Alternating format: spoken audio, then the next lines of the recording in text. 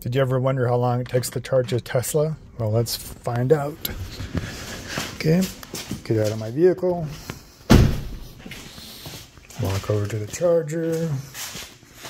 Grab the cable. Walk over to the car. Find the charge port. Press the button. Plug it in. So yeah, not too 29 seconds, pretty quick. To unplug the charger, same thing, just press the button, undo, shut, come hang it up. And yeah, another 10 seconds. So yeah, pretty quick and easy, a lot better than a gas station. If you don't have a fast charger installed, you can just do a 120 volt charger, which is going to be more convenient because it's going to be really close to where you're charging.